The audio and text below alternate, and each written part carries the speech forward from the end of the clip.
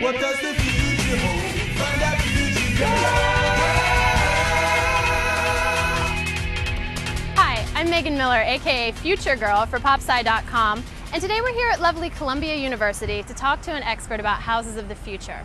In 1923, the Swiss architect Le Corbusier famously said that a house is a machine you can live in. There's no question that today's integrated technologies, such as wireless networks and high-tech security systems, are pointing toward more and more houses that are increasingly machine-like. So what does that mean for the future? Are we going to live in Jetsons houses, Earthships, space pods? Let's go talk to an expert and find out. We have here Dr. Barry Bergdahl, an art history professor at Columbia University and the new curator of architecture and design at the Museum of Modern Art. What do you think the house of the future will look like? One of the biggest revolutions that we're living through now is, you might call, the revolution of mass customization.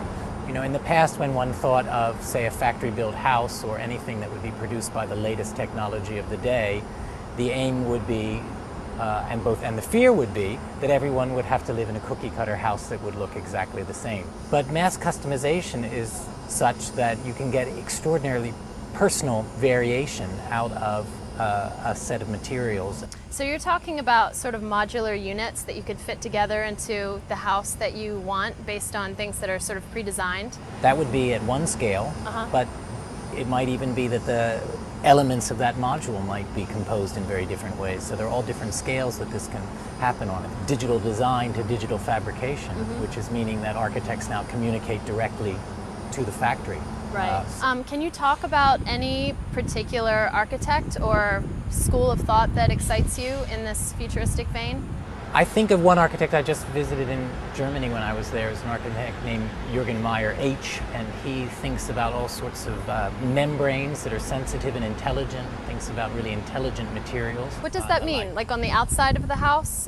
Or where are these membranes They located? might be a kind of intelligent skin that could be sensitive to touch and do certain things so that you don't necessarily flick a switch, but that different surfaces can respond. Materials themselves doing things, not only being performative in terms of strength, but being themselves conductors of information.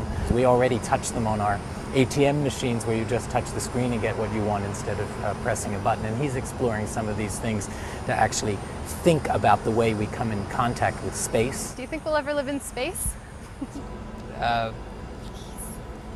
Sounds like you want to go live in space. So bad. This is Dr. Barry Bergdahl, a curator of architecture and design at MoMA.